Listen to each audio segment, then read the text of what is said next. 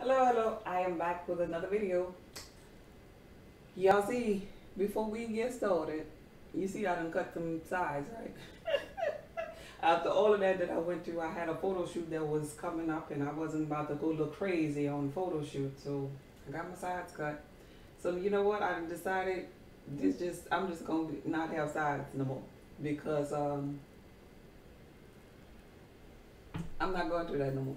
I'm not doing that all over again. I was trying to let this hair grow and blend in with that, but it didn't work out like that for me because my schedule crazy, photo shoots and meeting people and and being on panels and stuff looking, I don't have time for that. So I'm not going to have no size, y'all.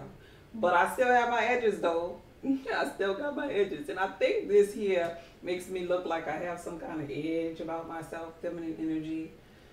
You know, with my sides, you know, low. I think it looked like I have a little edge, you know. Feminine, but with an edge. I don't know. That's my thought. And guess what? That's what we gonna roll with.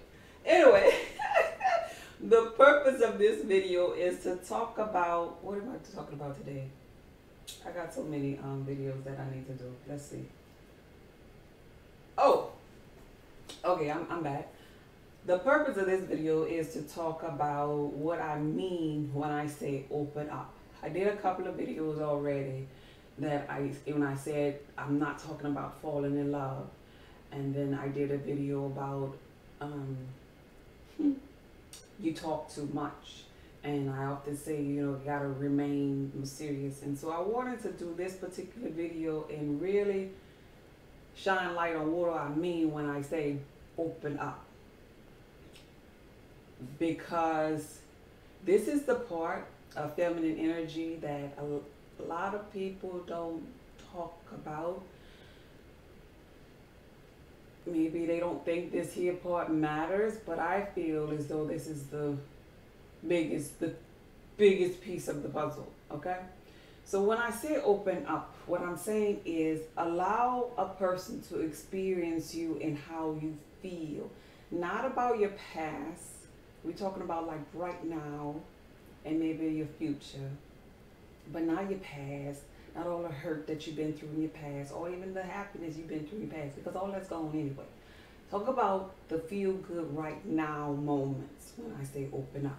So we got to look at it like this here. We often talk about the yin and the yang, the masculine and the feminine principles. Like, for example, a man, let's say a man call you on the phone. A man is more action driven, more about showing you, more about, you know, the physical, you know.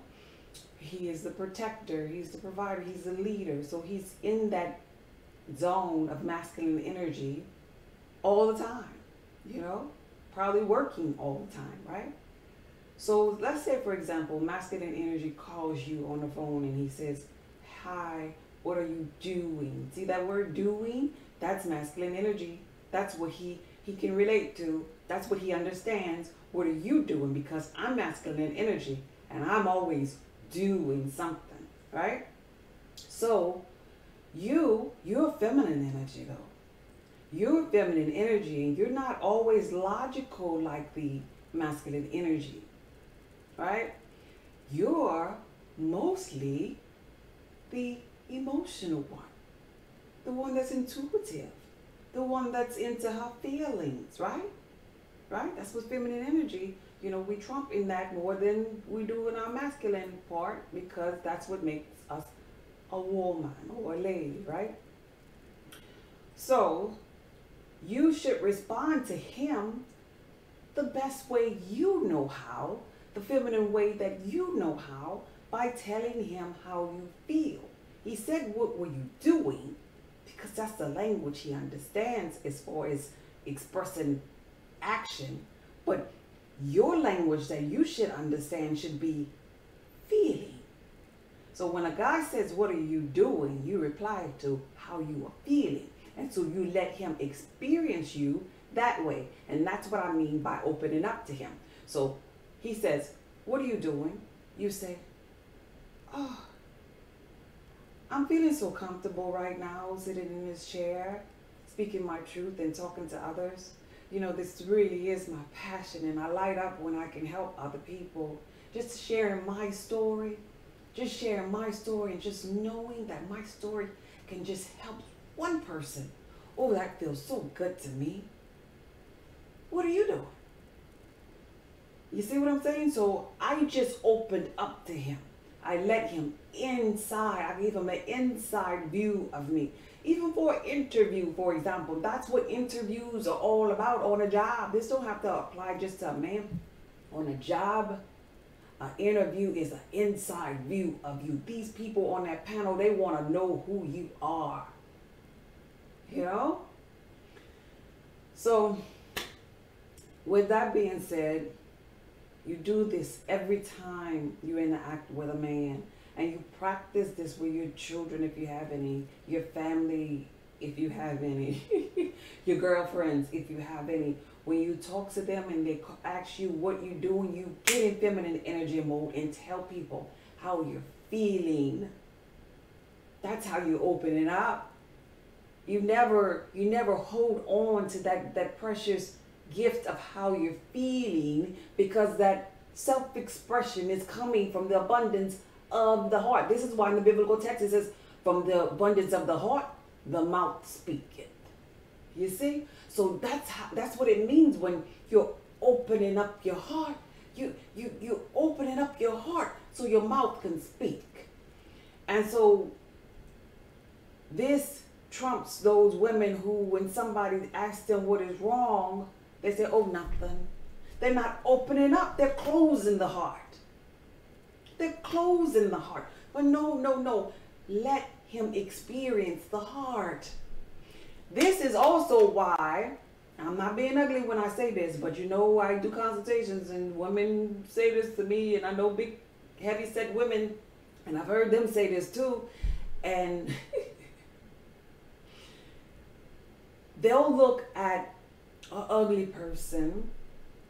They'll even look at another heavy-set person and, you know, judge them and be like, how in the heck so-and-so can get a man and I don't?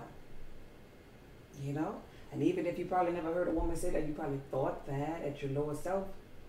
And I believe, it is my belief, that those heavy-set women, those not so good-looking women, opened up their heart. Because see, when you open up that heart and you create that emotional bond, it's hard for a man to leave you, because you tapped into feminine energy. He wants to save your day. And so sometimes it's not all about the looks with a guy. It's the fact that that woman had feminine energy, which is something that is really rare, because nobody ain't doing this here. We have so many people in the physical reality that are teaching people, you know, how to maybe level up, and they teaching them in a way that's really detrimental to themselves, because they're teaching them as if they are already a prize, just come as you are kind of prize. They're overlooking the fact that, okay, this woman is obese. This woman, she might need a little bit of makeup. This woman have a nasty attitude. This woman has a whole gang of children, and she keep on having more and more and more children by different men. And so they're overlooking those things, but they're telling that the people the feel-good side of it. They want to make sure that they support us, feel good. So they have a whole lot of supporters, and they're telling them supporters like, you're the prize, you're sitting on the throne. The thing that you have between your legs is the most precious thing. Let me tell you something. They got women in the crazy house that got a thing between their legs. They have women with nasty attitudes that have a thing between their legs. They have women that have not mastered their mental or emotional state of being, and that have issues, that have a thing between their legs. But what is so rare, what is so hard to find, is that feminine energy woman that is in balance, because she did the work on self. She did the work mentally, and she knows how to create an experience. She knows how to bring that intuitive and emotional side to his logical action side. And so together, that's a balance. Because she needs his logic. Just like he needs her feminine energy and intuitiveness and her feelings in a healthy state of being, though. Because if it's unhealthy, he gonna run away from it. But if you have the ability to say to him, maybe if you don't like something he does, you could say, like I talk about the uncertainty. You can say to him, you know, I feel uncertainty when I don't speak to you for two days, like let's say 2 days. If I don't speak to you and the 2 days pass, I start to feel a little uncertainty. Now, I would rather not feel that way, because what it does to me is it makes me pull back. It makes me pull back and want to give you all the space that you need.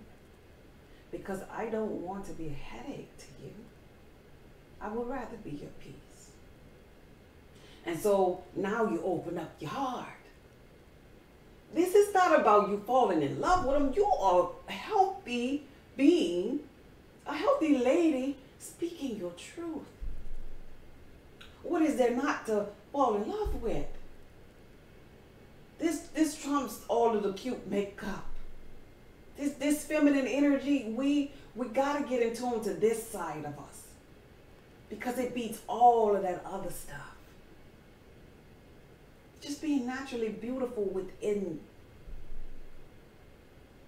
So if you're going to do the outside, make sure the inside done too. I'm not saying that the outside don't matter. I'm just saying that feminine energy is rare, and it's going to make you stand out. The ability to express yourself. And picking your battles too, because, you know, when you open up your heart, sometimes you want to express the fact that it didn't feel good, which is okay. It's okay to express that which doesn't feel good, because that came from your heart too, and you don't want that stagnated energy in there. But here's the thing about that. You gotta make sure that the feeling goods are overweighing the feeling bads that you're expressing. That's the key. That's the key. It should be like a 90-10, or maybe even a 95-5. Make it as low of a percentage of the negative than the positive. You want to keep that low, because of the simple fact that when you do have something to say that's not feeling so good, you get that person's attention, because you're not a complainer. You don't normally complain. So let me share this with you. The other day, this is a great example for this. The other day, my son was telling me, he's like, I gotta do such and such because Daddy told me to do such and such, and I gotta do it. If I don't do such and such, he's gonna be mad at me. And I just looked at him, but he said it more than once. And so by the second or third, it was, I think, the third time he said it, because he was just so adamant about doing this thing. I was like, you need to calm down. He's like, no, I don't want Daddy to be mad at me. It's like, what do you mean? It's okay. He was like, no, you don't understand. Daddy don't never get mad. He barely ever get mad. I was like, and what's gonna happen? You don't do that when I get mad about something that you didn't do, that I told you to do. And he was like, it's a difference. You don't understand. I done seen you get mad. You get mad, and 5 minutes later, you over it and everything gonna be okay. Daddy, I only seen Daddy get mad maybe about 2 or 3 times, and then he be quiet. He be quiet when he mad. So I don't know what that dude be thinking or nothing. So I ain't even about to. I be feeling so bad, I don't even want to see him get mad. And I was like, oh, okay. But that is a perfect example of what I'm talking about. Get to the place in your journey where you pick your battles of the not so good feelings that you're expressing to them. That way, when you do have a not so good feeling, is. Like, oh, she don't never really talk about things that don't feel good. So I need to fix this. I need to save the day. You see? So that is very, very, very important. Very important. How you feel matters, but pick your battles in an effort to stay in your divine, feminine, soft, vulnerable way. And when you express yourself, that doesn't mean that you you sit back now and you're just watching him and waiting for him to just jump to go to fix it. No, you're expressing yourself in a healthy way. That was it. That was it. It's not about going back and say, see, I told you yesterday, and you ain't even care about. No, it was about you speaking your truth in that moment and not holding that in. You see, that was doing more of the damage to you than it was for him not fixing whatever it is you're really talking about. The damage comes in when we hold on to the energy because we are killing ourselves. Or should I say, killing our cells. cells. Because inside of us, we're not expressing that truth. And it's almost like a knot is being built inside of us. And saying she's lying. She's deceiving. She's holding on to something. We're dying. We're not speaking our truth. We're being cast away. You see? But when you speak that truth, oh, the truth is going to set us free. Oh, we told them how we felt, and that felt so good.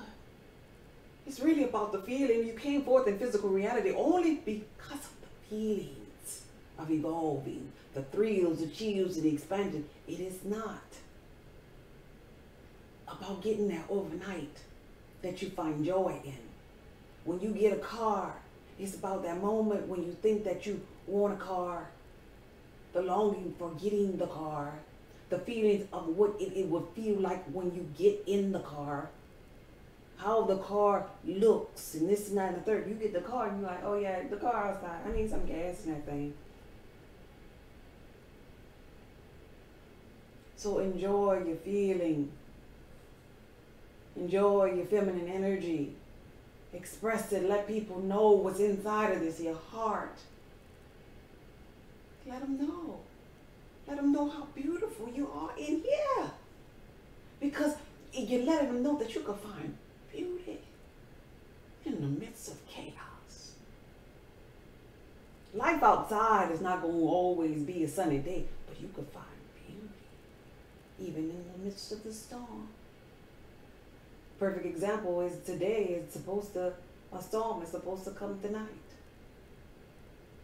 And in the midst of my storm, if somebody was to call me and ask me what I'm doing right now, they probably preparing for a storm. I already did that. So if a man will call me and ask me what am I doing, I can say, oh, it feels like a beautiful day. The wind is blowing, and I feel the peace of the calm before the storm. So much peace that I got up and I adorned myself and I went in my room and I did a video that really shined light on the feminine energy inside of me. And it felt good doing that video because I felt like that video was going to touch somebody and help somebody that never probably thought that way. It was a video about opening up their hearts, you know? Yeah, I want to share that to the little black girls, you know, to my lower self, because I feel like she's listening. It would have been thrilling if I would have had somebody on a YouTube channel that would have shared these things with me as a little girl, but I didn't.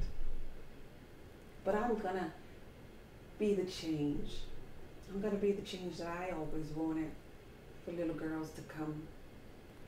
To maybe my nieces, maybe my grandchildren will one day watch my videos. How cool is that? Oh, I'm sorry. That's what I in the midst of the storm. You see? You gotta find that good. That good in those emotions. That's the thing that's gonna keep you in relationships.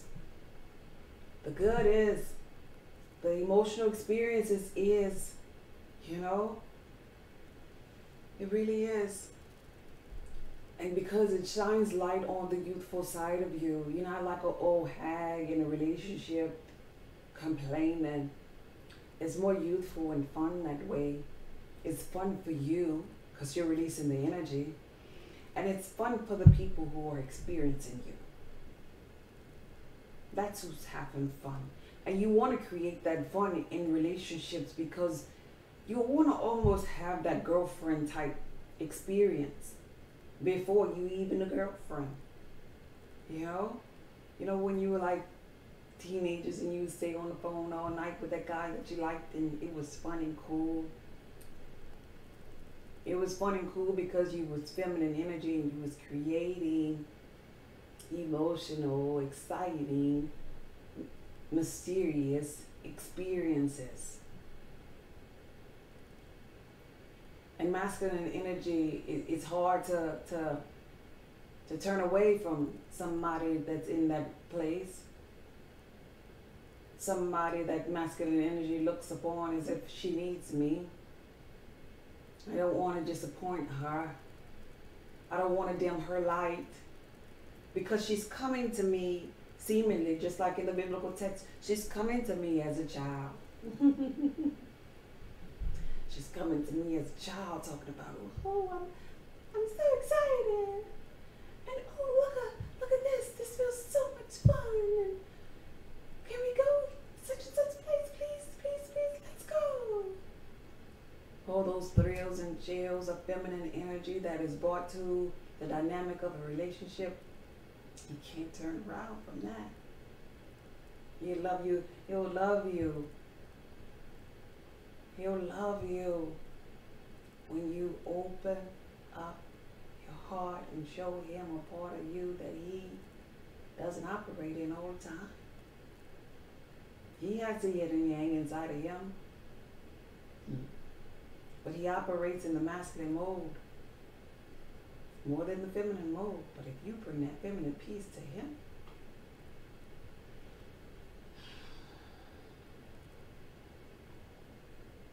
that scripture says, if you do not come to source energy as a child, you will not make it to the kingdom. Let's tear that down a little bit and say it this way. If you do not bring feminine energy to the dynamic of a relationship with a masculine energy being, you would not make it into a healthy, successful relationship. This video, once again, was from my heart to yours. Be blessed, babe. Goodbye. So I need to talk.